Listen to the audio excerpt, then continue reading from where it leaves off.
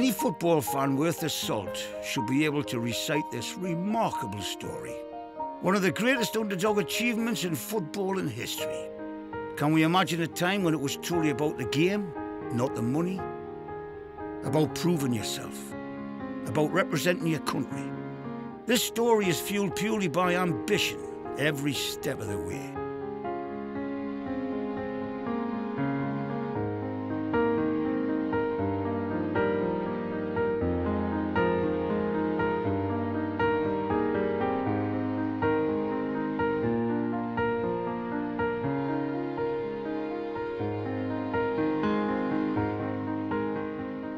It starts with the formation of a tournament and one man who made it into a position to make it possible. An entrepreneur way before his time by the name of Sir Thomas Lipton. Tea trading grew his empire into the global brand that is still dominant today. Thomas Lipton is an interesting character because his history is actually from my hometown. When I was a young lad running about Belfast, Lipton's was one of the biggest grocery shops in Belfast. And that's how I first knew the name Lipton. So when I come here and hear the name Thomas Lipton, I'm immediately thinking, is this the grocer? So I looked into his history, and indeed it was. What we know about Sir Thomas Lipton is what's sort of in the general media, which was that he was an entrepreneur, he was a yachtsman, he enjoyed his sports, he enjoyed his football. He was a bit of a rebel against the FA, and he wanted this competition. When the FA refused to accept it, he just went ahead with it. He became very friendly with the Italian royalty. And they decided, because he had done so much for charity and he'd done so much for across the world, that they awarded him a very prestigious Italian reward. And he was so impressed by this that he said, well, look, I love football as well as by yachting. Would you like a trophy for people to play for? But it must be an international trophy, a world trophy, and I must have an English team in it. It was genuinely the first World Cup that he now put up and invited Switzerland, Italy, Germany and England to go and play. And so that's where he comes into the picture, and he names this cup the Sir Thomas Lipton Trophy. You know, some people said that because of his connections to the North East, that it was intentional that he invited West Auckland. Now, we don't know whether it was supposed to be us or what it was. You know, there's many different aspects of that tale. If you can imagine the scene, here's a group of miners. They've got out of the pit and they're told, you're going to Turin. As I say, they never travelled outside of Durham. They hadn't a clue where Turin was. But here they are, and they're excited. But the problem is, of course, the club is nearly bankrupt. There's no money. I think the mine at the time was a killer, but everybody was a miner, you know. And I think it's very hard to do that and play football as well. Because I think they used to go for pints before they used to play then. Yeah. We'll have 4 or 5 pints before they'd come across and play. But I think football was the out. You know, they were down the pits, working hard to get a meagre allowance and try and survive. And football was their out to try and, you know, get that energy out and meet their friends, etc. Most of them were proud enough to pay their own way, but there was still a lot of money short. So they had some of them sell their valuables and borrowed money, but they knocked it together and they set off on this amazing journey. I don't think we can really imagine what it's like. There's no airplanes, there's no, you know, cheap tickets. You're on a train, you're down to the boat, you get on the boat, you come off the other side, you travel through France, up towards Italy, towards Mont Blanc. They see all these scenes. We looked a lot at the history of the time, it was gold dust for us. So flight had literally just, the Wright brothers flew the first flight a couple of years earlier than that. Cinema wasn't even in the UK. Electricity had only just come to the UK, unlikely to have come to West Auckland at the time. So there was all this stuff that was happening. The Titanic was just being built in Ireland. There was all those huge steps that hadn't quite happened. Something of this kind will never happen again, not least because football at all of the levels is about money. West Auckland had no money. They didn't have 2 pennies to rub the backsides with, as the phrase goes. And somehow they found the money to get all these lads on a train and a boat. As you know, it has been told, but it certainly deserves telling again because it is an incredible story, a truly incredible story in that you can hardly believe it. I mean, we got in touch with Dave Thomas, the England footballer, and he was brilliant. Because one of the players was his... Tyser Thomas was his grandfather.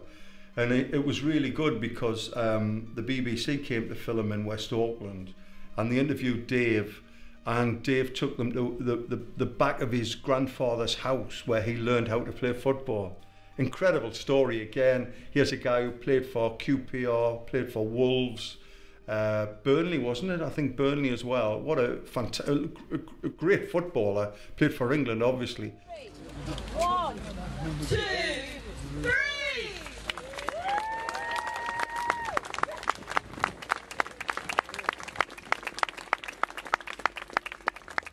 Grandfather played in the first ever World Cup for West Auckland in 1909.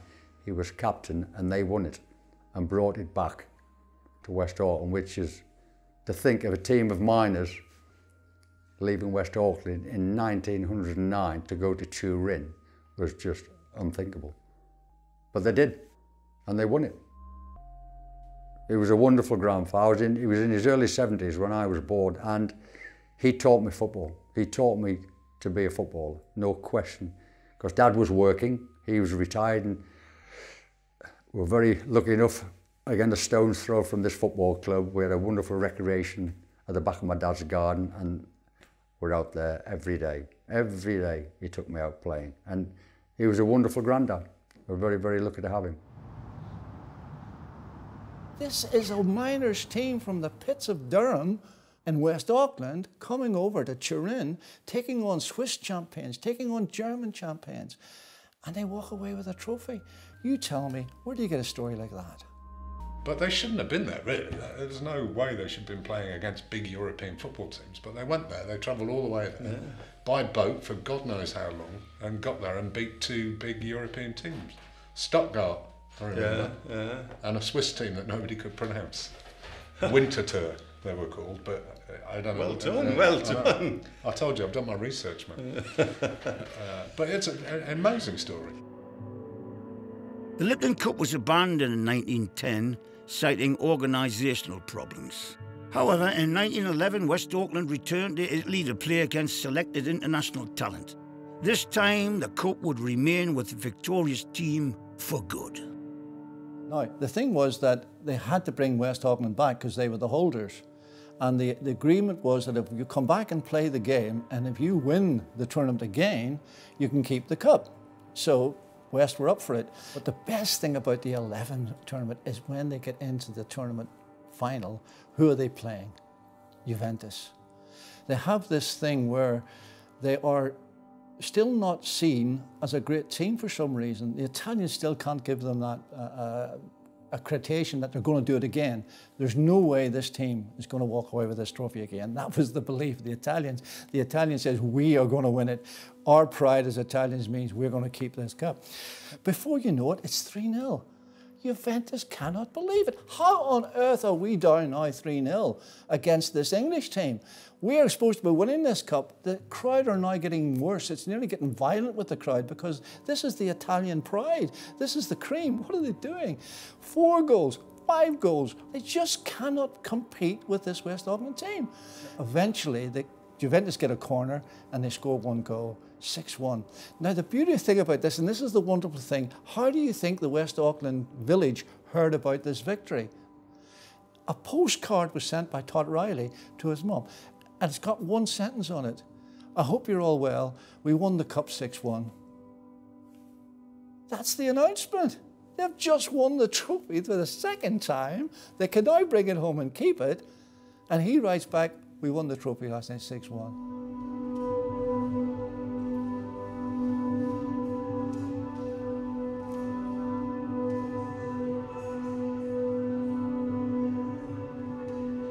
The big problem is the history books don't record it. Even the guys who went didn't think they were creating history. That's the problem for most of these stories.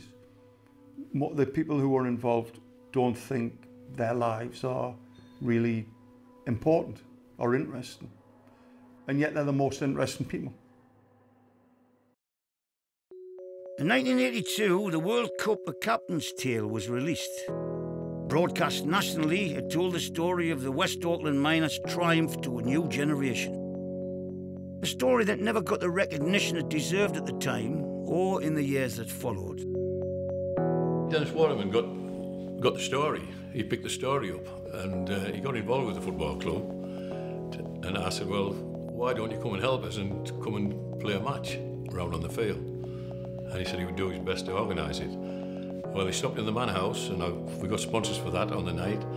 They had a good night, Dennis and them, without a doubt. And they came down here on the Sunday. It was packed in here, packed. Because he was talking, Jeff Hurst was playing, Martin Peters, all World Cup winners. It was a very important film because it got this story out into the public, and people still remember it with a lot of, you know, a lot of sentiment.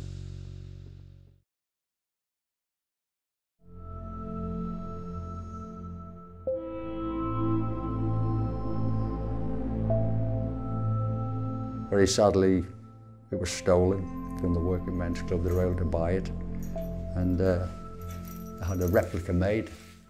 But very sad, it was never found that cup where it went.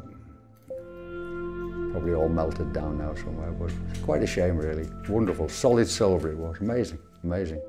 This is the one that was made by the silversmith as a replica from photographs and what have you, and replaced it. But the original trophy is gone, and you know, probably melted down by now, and no one knows.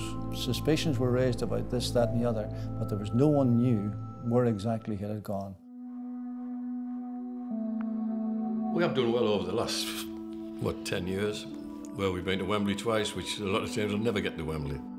You know, you've got Sky Sports, you've got matches on TV, you've got the teams playing locally around here. You know, you've got Sunderland, you've got Middlesbrough.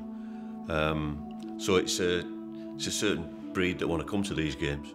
West Auckland, when they went to Wembley, there was probably nobody left in the town because they were all at Wembley. You know, people want success, and that's what West Auckland have brought, even in the last few years, to the town. And they give you an identity. Football teams give you an identity and a bit of pride.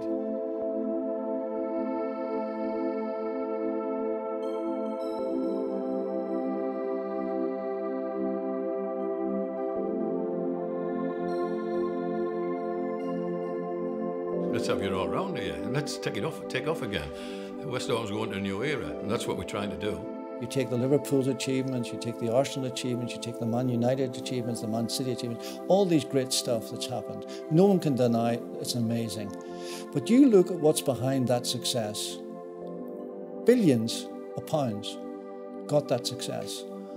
Here you have an event, twice winning an international world trophy on a pittance, just for the passion of the game, and they brought home those trophies. Who else could claim to have won the cup twice in England? Not the English team today, 66, still hasn't happened again. West Auckland, twice in 2 years. They've got something to teach the English team. Who deserves the bigger credit in terms of footballing history? Is it the people who play for the money, or is it these guys who went out there and played for the passion of the game? I say it's they who played with the passion. It's a massive, massive part of people's life. You'll always get your West Auckland fans here, the diehards, absolutely. The present West Auckland players, you can ask any one of them, when they were kids, what would they want to be? A professional footballer. Now, the net and the appeal is wider, and there are people coming in from across the northeast and beyond, I gather, who are interested both in the club and its potential and the story of the World Cup from 1909-11. And all those things together suggest that West Auckland should have a very bright time ahead. Our cup of tea is a story that should be in the hearts of all true fans of the game. We should all celebrate the men who fought for England's national game, an era when football was football, a time we're not likely to see again.